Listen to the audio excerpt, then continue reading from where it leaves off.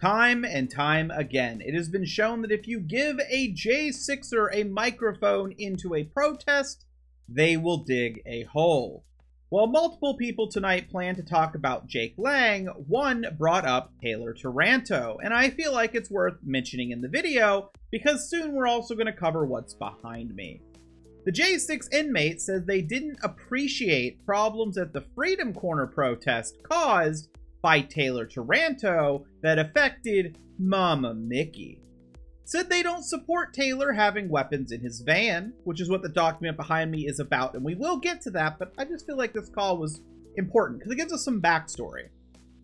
They start off by saying that when Taylor got into the J6 pod, the J6ers had a town hall. 2 town halls, in fact.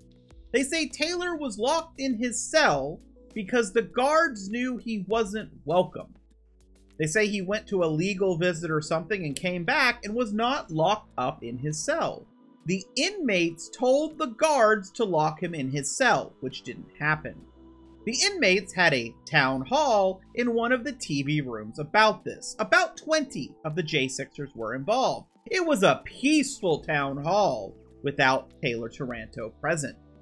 They then went to the other room, the other TV room, which contained Taylor Taranto. Said it was going to be peaceful. They had a flash drive they were going to show him. They were going to play a video from that flash drive and ask him to explain himself because he has crazy conspiracy theories. They were going to confront him, though, in a peaceful manner. I do want to take a moment and ask, why are inmates in jail walking around with a flash drive, and what did it contain? Is this the video of Taylor Taranto talking about Ashley Babbitt at the school with DOA? Why do they have this? Where did they get it?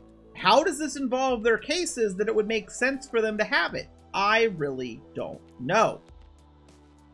Doesn't seem to make sense to me. Also, they're now saying that there were 20 of them, so the guards just let 20 of them go in a big block towards the one guy the guards know that they don't like?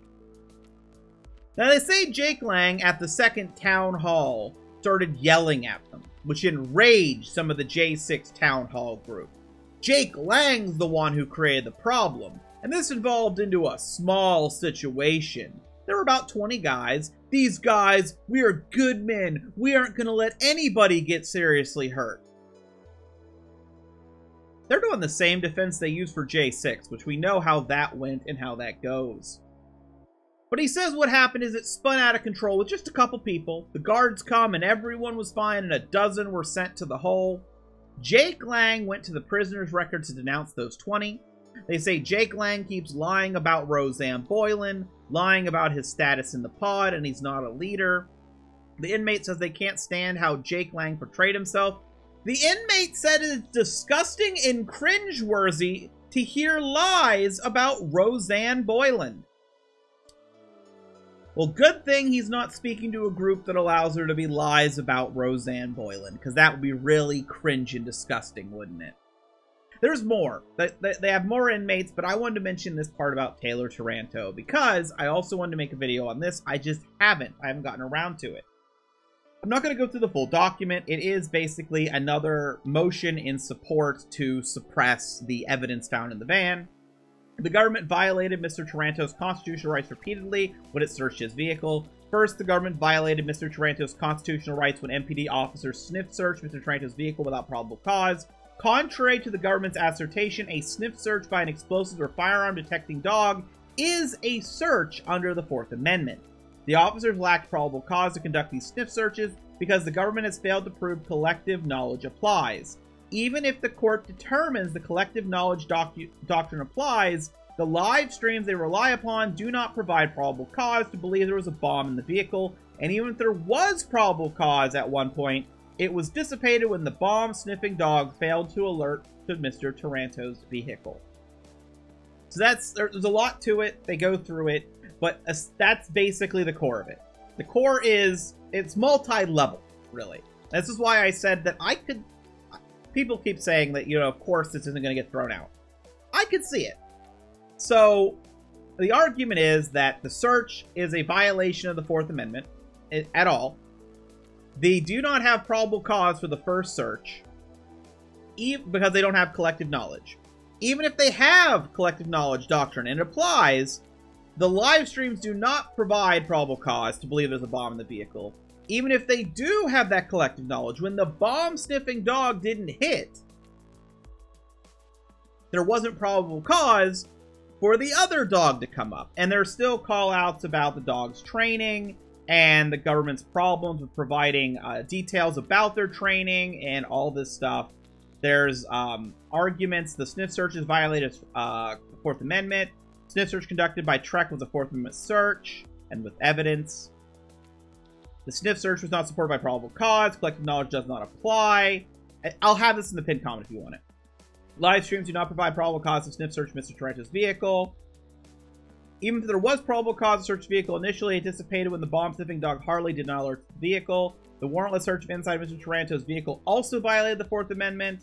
The search of the inside of Mr. Taranto's vehicle pursuant to a warrant violated the Fourth Amendment too.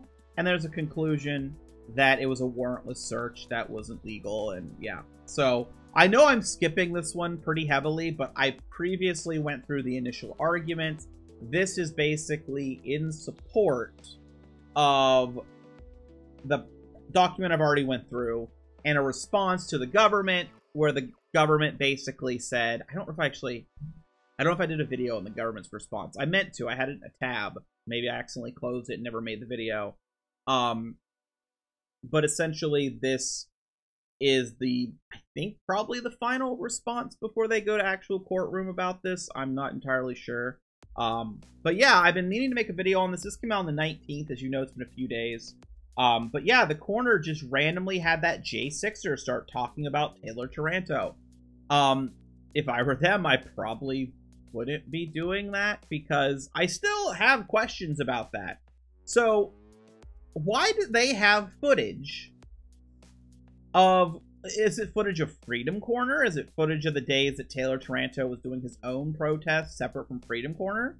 Why do they have this footage? Why is it on a flash drive? Why do they have access to this flash drive? Why are they going to get it? Why are they thinking that they should be taking physical action on behalf of Mickey outside the jail? Would they feel this way if she had not been allowed to have a physical presence outside the jail? What happened with Taylor in the jail has always raised a bunch of questions for me, and I don't think they've ever been answered, and I don't know if they ever will be answered. I think an argument could be made that if the corner protest was not there, and if they hadn't felt a need to protect them because that corner gives them a protest outlet, that nothing would have happened with Taylor. But of course, if the people in the jail end up getting increased trouble for that, which we do know that at least once, I think it was a sentencing. Yeah, it was definitely a sentencing. Mentioned them being involved with what happened to Taylor Taranto. It was used in sentencing by the government. But it's kind of ridiculous, in my opinion, that these people thought that they should do this to protect Mickey's honor, and then the person who gets punished, the person who gets in solitary, is Taylor?